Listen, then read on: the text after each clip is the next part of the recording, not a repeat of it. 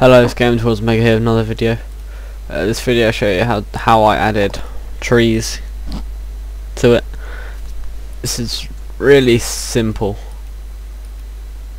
Well, it's a lot of the same coding, but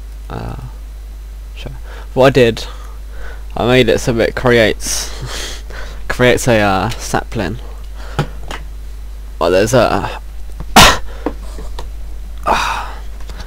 I'll show you. There's a one in where is it? Right. Sorry. Top block. 1 in 25 chance. Let's just change that to 20. 1 in 20 chance of it creating a sapling 16 blocks above it, and it's got to be relative.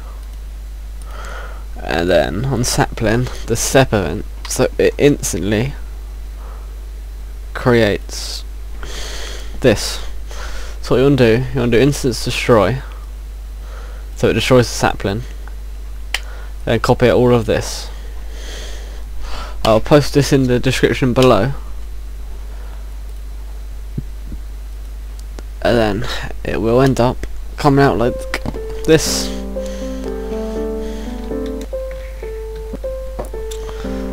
Anyway, thanks for watching.